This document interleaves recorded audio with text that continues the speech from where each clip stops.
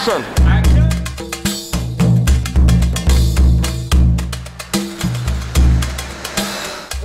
It's okay, Canadian.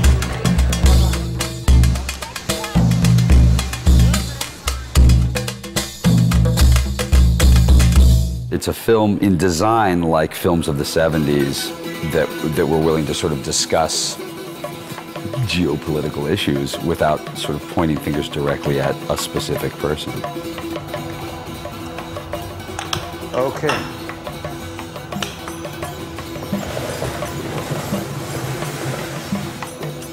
You said they were both for you. What do you care? When we put the script out, the first thing that happened was everybody in town called and said, I want in. Because the star of this film is the screenplay that Gagan wrote, and everyone wants to be involved so far. Anybody we've touched has come around and said they want to do it. That's a nice feeling. When you say to an actor that's really talented and has carried a lot of movies themselves, and you say to them, listen, you know, the part you could do is this, and it's not a large part, and they say, I don't care, I just want to be part of this. That doesn't happen very often, you know. I'd set up my own exchange.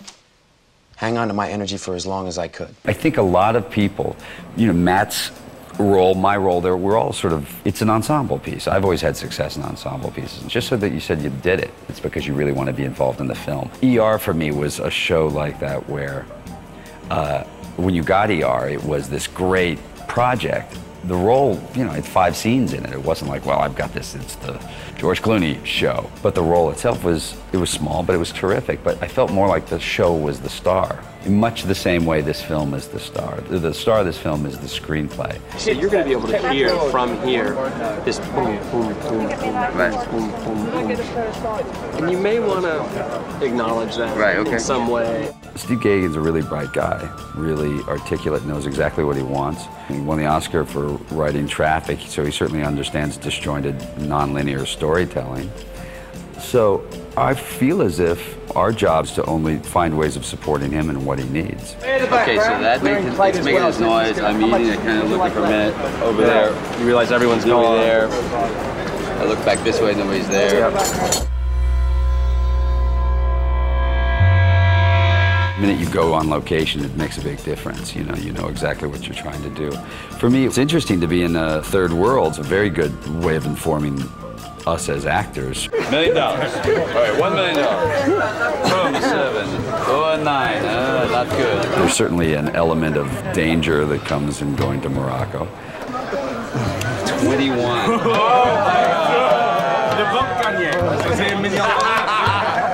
Okay, I'll take all your money. But all of those things were reasons we felt we had to do the film, not reasons to stay away from it.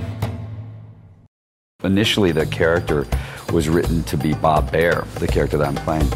And it was an interesting thing because he's the last guy in the world you think would be working for the CIA. You know, sweet-faced, kind of nice gentleman. And he was in the CIA for 20 years. Bob's book was really sort of fascinating. The more time that the writer and director Steve Gagan spent with Bob Baer, the more that they discovered there was a story actually to be told. Got a great sense of adventure. You know, he gets himself in places where we would go, okay, that's deep enough into the cave. That's just where he starts. He's also incredibly bright, you know, knows a lot about a lot of subjects because he's had to. One of the factors, which is sort of my storyline, is the systematic deconstruction of the CIA over a period of time and what the effects of that were, which was there weren't very many Arab-speaking operatives in the Middle East, which is a danger. And you know, what we've learned from the 911 Commission along the way was that we thought we were finished with the Cold War and that we didn't need CIA operatives on the ground. What is it you tell people you do these days, Bob? Between State Department and Defense. And so that was the first piece of the puzzle for the film, was deciding how we were going to play this, because we didn't want it to feel as if we were trying to make a political stand out of this film. The truth is we're actually trying to tell a story which is sort of apolitical. I told you that I knew something that was going to happen to someone. I felt that I had to stop it. What would you say?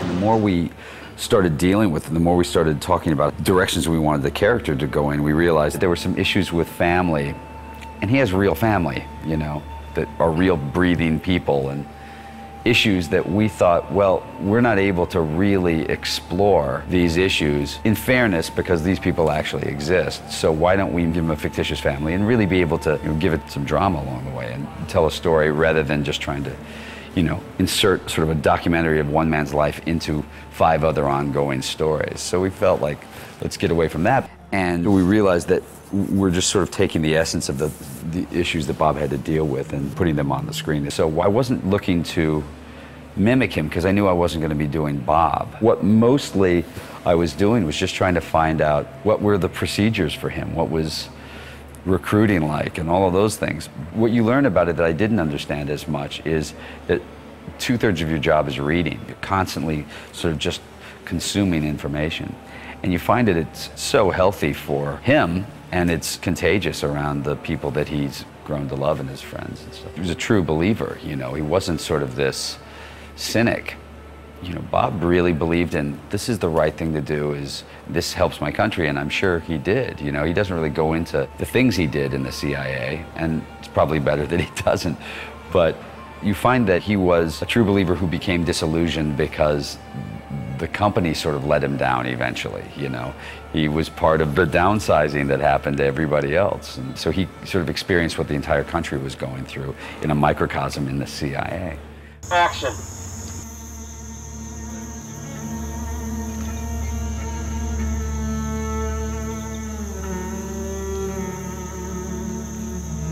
So there was fun stuff to just spend time around. And what mostly we wanted to do was show a CIA operative at the end of his career without any prospects or any hopes or anything left. And just show a guy that's barely holding his act together, barely holding his family together, not moving up in the CIA and rapidly losing any clout he has there. 2 men have been murdered. We've been tasked with the damage assessment. We'll need you to turn your passport over to us. Passports. And so for me, the secret to that was to not look like I do in other projects. So it's, you know, put on 30 pounds in 30 days. And that was really comfortable.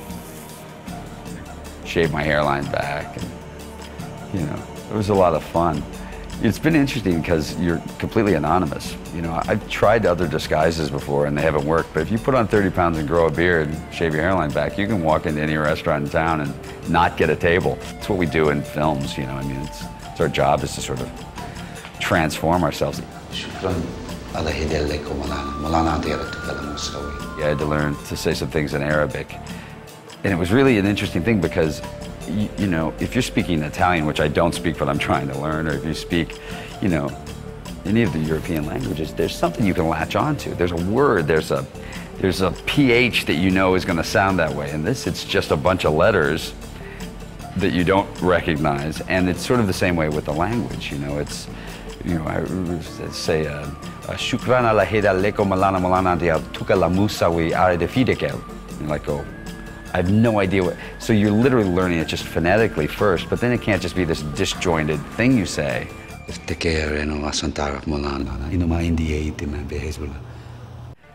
you have to find ways to reconnect. It was tricky. It went on for a bit. It was interesting. It was fun.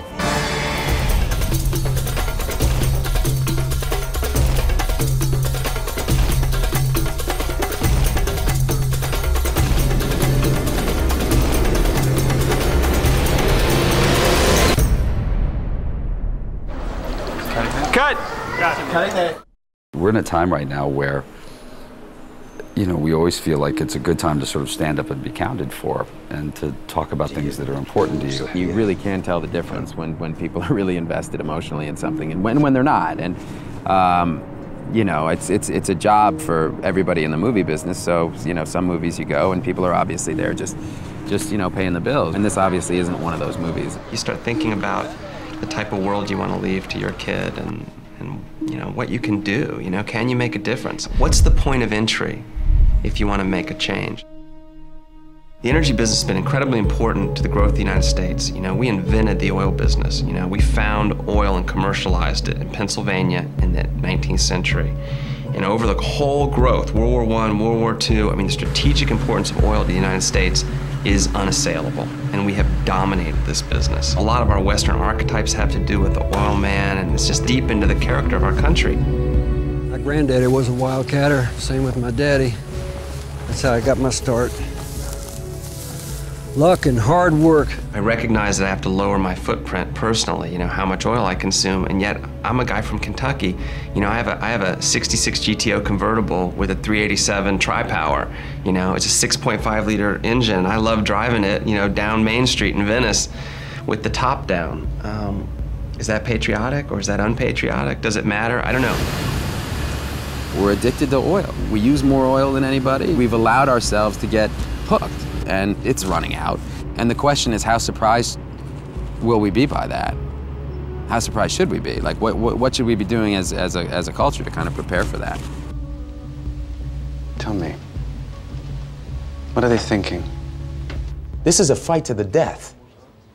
So what are they thinking? Great. They're thinking, keep playing, keep buying yourself new toys, keep spending $50,000 a night on your hotel room, but don't invest in your infrastructure, don't build a real economy, so that when you finally wake up, they will have sucked you dry. We're the ones who are doing the pollution, we're the ones who are buying the oil, putting it in our cars, driving our cars. I think if people from this film understand the scope of the picture and sort of identify that when you've got some of these kind of dastardly people in the film who are avaricious and they're greedy. D is for Dalton. I was on the other side of Tengi's deal. The other side. God damn, is she a beautiful field. These are really ciphers for us. I mean, these are people who are our agents. They're acting for us to provide our demands. We can't, in good conscience, as citizens, separate ourselves from them. We're all part of the same chain. We consume what they provide. By doing that, we sanction what they do to provide us with these things. The merged operations will create economies of scale to deliver the best quality products to the consumer at the lowest possible prices. Cheap oil, we have to keep in mind, this is what this movie's about, is an addiction. And like any addiction, it affects our perceptions. The way we look at the world, we don't realize it, but we're very reluctant to take on these political forces or deal honestly with them. This is a big, dark, dangerous, sinister at times, very powerful world, the oil industry and all that it implies, but it is very much a part of who we are as Americans. Imagine 30% of America unable to heat their houses, or gasoline $20 a gallon at the pump. And until there's some adjustments made in the ways in which we live as Americans, then the oil industry and industries like it are justified in finding and commercializing the resources that support that. You've just visited what someday soon could be the most profitable corporation in America. Provided the government approves the merger. Provided we don't start running automobiles on water, and provided there's still chaos in the Middle East. You want to be able to point at a time in history and say what you were doing during that period of time. And we wanted to be able to say that we were also involved in talking about corruption at a time when corruption's a real issue. Corruption is our protection. Corruption keeps us safe and warm. Corruption is why you and I are prancing around in here instead of fighting over scraps of meat out in the street. Corruption is why we win. You want to be able to say you stood on the right side of history. I think, people certainly more recently have very strong feelings about corruption, given some of the kind of corporate malfeasance that have been brought to light over the last few years. I'd also like to thank our strategic friends from around the globe who are here tonight, most especially Emir Meshal al-Subai. Emir, thank you so much.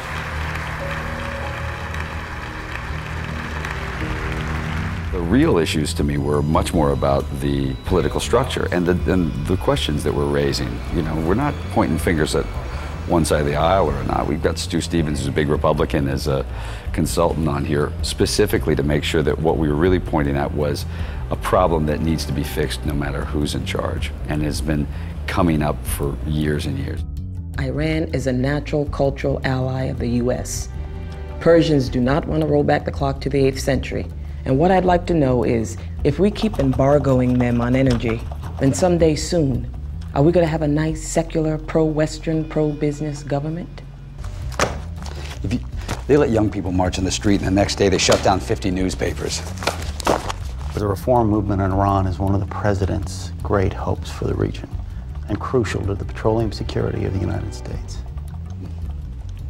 These gentlemen are with the CLI. The Committee for the Liberation of Iran. There are no real bad guys in the movie. The people who are doing things that we may find morally questionable don't believe that they're doing things that are morally questionable and truly believe that what they're doing is for the good of the country, and they have a good argument. You dig a 6-foot hole, you'll find 3 bodies. But you dig 12 and maybe you'll find 40. Christ, China's economy ain't growing as fast as it could because they can't get all the oil they need. I'm damn proud of that fact. Action! It isn't clearly black and white. There are questions to be asked. Doesn't mean that there's anything right about terrorism, because there isn't, but it means we have to at least discuss what creates the environment for those sorts of things. And the only way you can do that is by starting with both elements being human beings. Why do they react that way? Is it a generational thing? Is it a social thing? What is it? Is it religion? You know, what are the issues? Religion becomes a big part of this film. People are so defensive of their religions, understandably perhaps, but nevertheless so defensive that they become intolerant. And that is an area that we're exploring in the film. You know, anyone who travels and you're in Morocco and you're in Casablanca and 3 to 5 times a day, a siren goes off and everybody stops their cars and gets out in the middle of the streets and kneels down and bows and prays. Anyone that thinks that you can bomb that ideal out of them, you know, needs to travel more. ولا يمكن أن نفصل بين الدين والدولة. لا يمكن. القرآن. مش على طريقة الملوك والعبيد، لا. القرآن. I think it's a really interesting thing when you take the 2 most likable characters in the film and you watch how they're sucked into an Islamic fundamentalist group, and you begin to understand how something like that could happen. उन्होंने हमें मद्रासे में French fries दिए, हमें lamp कबाब मिले। हाँ, मुझे lamp पसंद है। It's not an excuse for it at all, but it is saying you can't just categorize things. When you see Wasim working in an oil field or living in a trailer in foreign workers barracks, and then you cut back to Robbie, Bob's son, on the Princeton campus, and when you see Wasim laughing and joking with his friends and being not unlike American teenagers that we recognize, that it will create more empathy for them.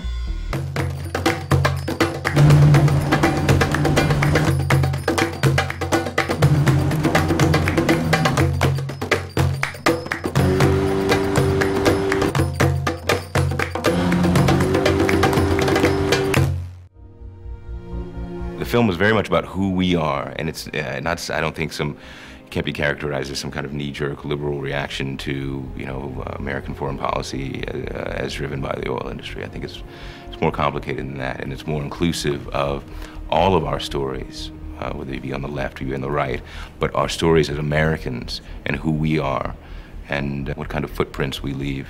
We, not they, the oil industry, but we leave out in the world. I think if people realize the degree of venality and mendacity that exists in the business and the brutality of the strategic game that gets played out on the global stage, then I think we'll have done a service. Every company in the world wanted into Kazakhstan, into the Tengiz, but Kalin got it.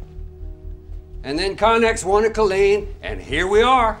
And I think if it moderates people's behavior, it makes them think about what they consume and how it gets into their tanks, and I think it will then also have done a service. Siriana is one of the most relevant stories in the world today. And when you think about the role of oil and how it affects everything.